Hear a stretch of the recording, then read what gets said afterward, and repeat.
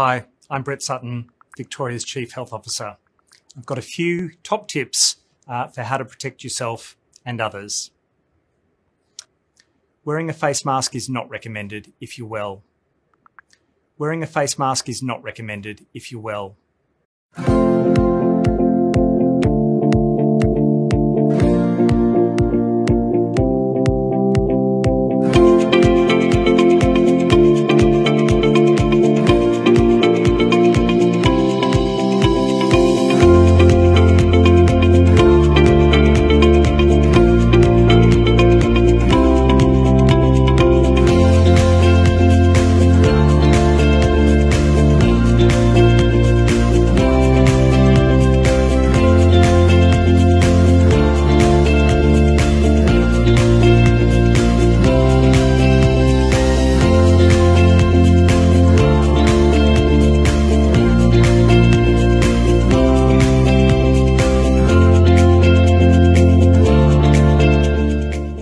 Healthy people are being warned against using face masks to protect themselves against the virus. As Justine Conway explains, experts fear incorrect use could lead to more infection.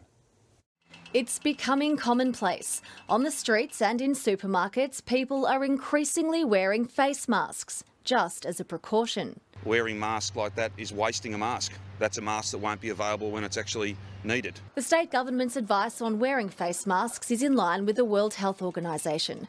Under its guidelines, masks should only be worn if you have a cough, fever and difficulty breathing, or if you are healthy and taking care of someone with these symptoms, and or someone with a confirmed case of COVID-19. If you do not have these symptoms, you do not have to wear masks, because there is no evidence that they protect people who are not sick.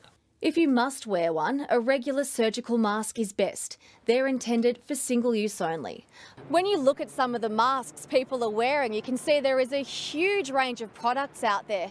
And while they may offer some sense of security, experts warn if you wear a mask the wrong way, it could actually make you sick. When I've been walking about, I've been seeing people touching the front of the masks, adjusting the masks on their face, and then going and touching other things. What we've got to remember is that front of the mask may be picking up different pathogens. And the same goes for gloves. What they also will stop is you actually washing your hands. Justine Conway, 9 News. In the weeks ahead, some argue even in the months ahead.